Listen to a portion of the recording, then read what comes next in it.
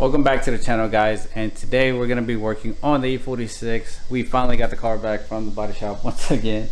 So as you guys can see here, we have the actual quarter panel or the over fender molded onto the car. I decided not to go with the hardware. I just personally felt like it looked a little bit out of place having hardware in the back versus the front. Now I've seen some cars that have over fenders or like flares in the back, but they don't have a lot of hardware.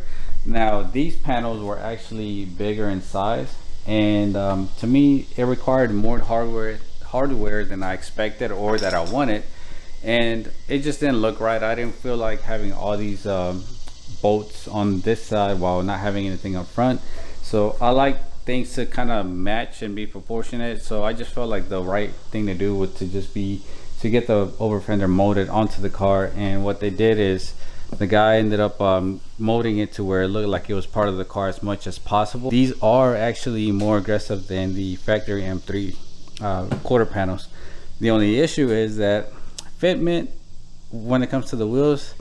Now I have to get more aggressive wheels for the back. So I'm running a 25mm spacer on this side already, and I'm not happy with the outcome. You can still see that it's not flush. I mean, it's a lot better than the other side, but I mean, I'm really picky about my fitment. I feel like this is off by maybe 8 to 10 millimeters more that it could stick out, and it'll look good at that point. But the thing is that I'm actually having a rubbing issue right here, so I'm going to be raising the car up just a little bit. I mean, I already did, but I feel like it needs to go up just a little bit more, and hopefully I can create some clearance between the tire and the bumper and not have to worry about it rubbing too much, because once I get it wrapped, I don't want the tire to be, you know, peeling off the wrap and burning it off, because then that's just going to be nasty situation. I don't know how bad it could get, but you know, we're trying to avoid all that. So unfortunately, since these are actually wider than the M3, I have to get a new set of wheels. So these are going to be up for sale. These are 9.5 plus 22 all around. We're gonna have to get a different set of wheels at some point. For now, it'll do as long as I can get it to drive and stuff without rubbing. We'll be fine.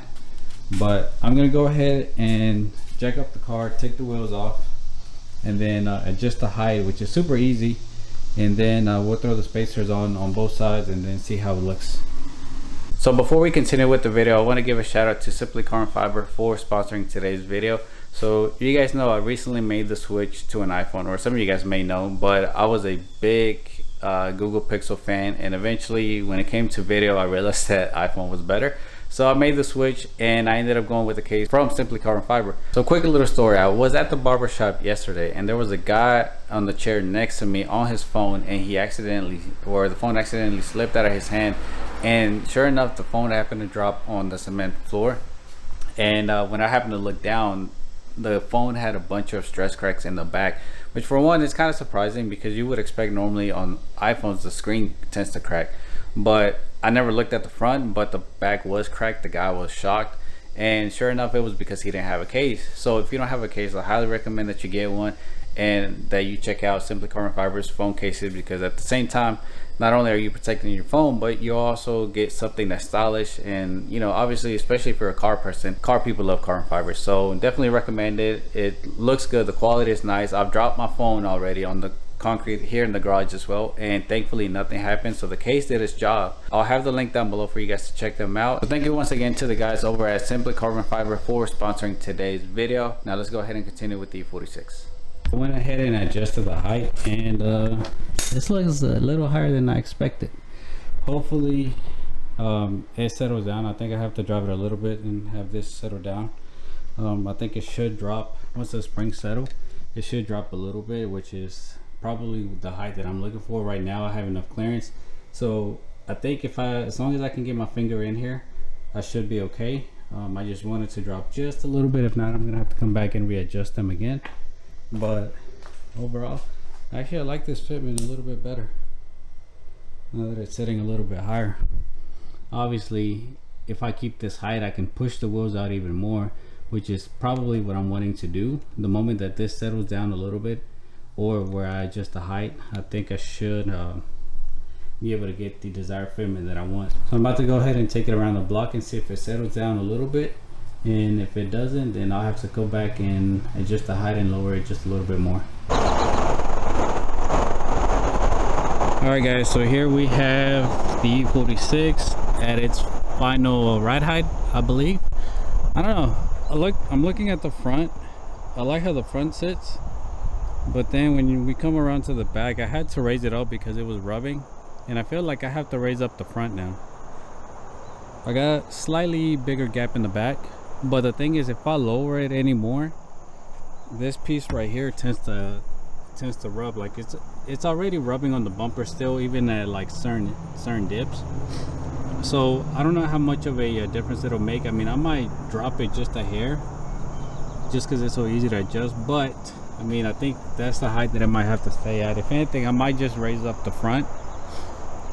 I don't know though. The front, I think it looks good. The back, I'm torn between the ride height right now, because I was gonna take it to get an alignment, but I'm still not sure. I'm still not satisfied. There's more tweaking that I need to do. Also, I do have to take the car back to the body shop to get some things, some minor things fixed. But after that, once we're done with all that, we should be ready to wrap the car. I have new tail lights at home. I have a diffuser for the car. I have a front lip for the car as well. I'm also going to throw on the other M3 mirror. After a while just sitting on it, I decided to just keep them, even though I can't run the wires. So once I set them, I'm just going to move them, set them manually, and then from there I'm just not ever going to touch them. So it doesn't really matter that they're not going to be wired up or anything, so I'm just going to leave it like that. Man, look how dirty these are.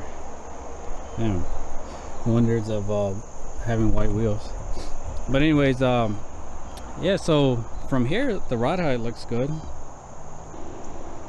The front looks really good. The back, it's all right. I think I might try to lower it just a little bit.